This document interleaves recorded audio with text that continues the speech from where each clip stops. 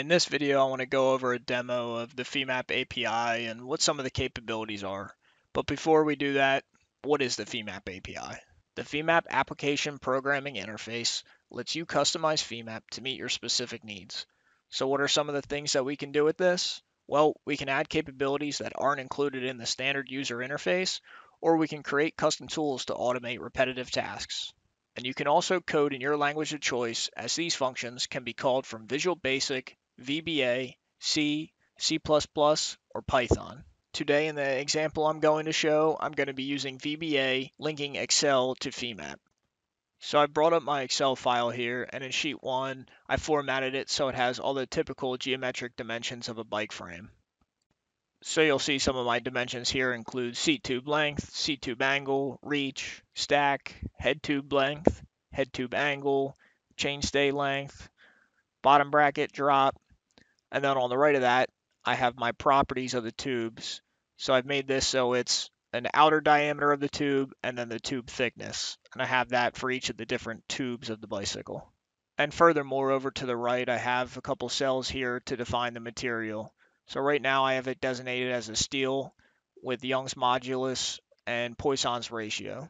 So once I hit the build bike button, it's going to run through all the code that I've written. So I'll hop over into the developer tab and show you the code that I've written while I explain what it does. So the first thing it's going to do is start a new Femap model so I have a clean slate, then create the curves from the geometry specs and mesh those curves with the corresponding tube properties using the material I've defined. And finally, after the mesh is created and all connected, I'm going to create a RB3 that comes from the head tube down to the fork where the front axle would be so I can apply a horizontal load. It will then create a fixed constraint where the rear dropouts would be and run a static analysis. So I've opened up a new instance of Femap, and I'm going to jump back into my Excel file and I'm going to run the build bike to do this first iteration on the analysis process.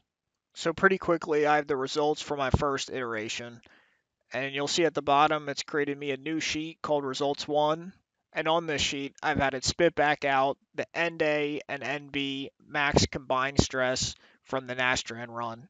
And furthermore, I went a little above and beyond to calculate the horizontal stiffness of the bike.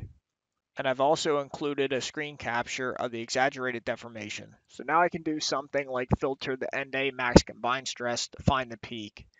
And maybe I'll use this number to consult my SN curve to find out how many cycles this will last for. So I'm noticing this is in the area of the down tube. And as I mentioned before, I've calculated my horizontal stiffness so I can use that to compare on iterations.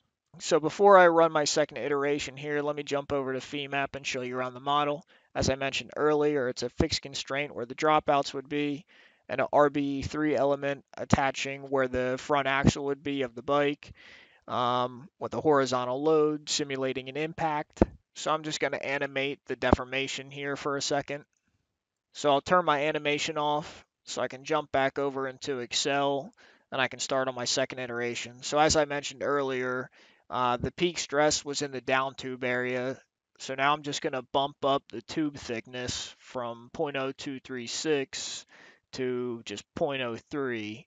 And I could really change any variable I want here, but I'm going to stick to 1 for now to keep it simple. So I'm going to hit build bike again, and that's going to create the curves and mesh it and do the analysis over again. And now I'm going to get a second sheet here called results 2 with all the new data. So you'll see a new screen capture and the peak stress has changed from each iteration. So now let's compare the horizontal stiffnesses. So in results 1, I had about 635. And in my results 2, from bumping up the thickness of the down tube, I have about 723. So that's a small percentage increase in the horizontal stiffness. Thanks for watching the video, and again, I just wanted to show an example of what can be done with the API and Femap.